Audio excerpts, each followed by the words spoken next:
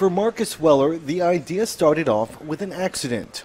He was riding a motorcycle in Barcelona when he took his eyes off the road and smashed into the back of a car.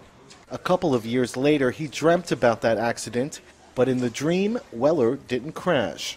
I'm going down the road, and because I'm looking forward, I see the car brake, and I swerved around it. I didn't get in the accident. And that woke me up out of a dead sleep. I sat up in bed, and I had goosebumps, and I was like, that's going to save people's lives. That dream was the inspiration for what Weller describes as the smartest motorcycle helmet ever developed.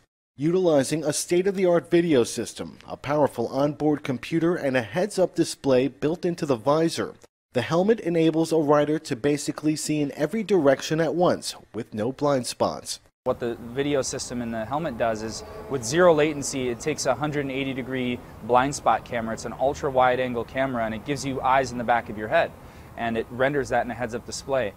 Weller says humans aren't designed to travel at 120 kilometers an hour, an evolutionary hurdle the developers needed to overcome to ensure the technology was in sync with how the human brain processes vision. It's leveraging or capitalizing on the way that our brains and our visual systems naturally work to put that information back into the field of view, back at infinite focus. So wherever I'm looking, it's in focus, and reducing the reaction time, reducing the likelihood of a life-threatening accident. Hello. It's 72 and sunny. No rain in the forecast. The helmet syncs to a phone via Bluetooth, enabling hands-free calling, GPS navigation, and music streaming. Turn left here.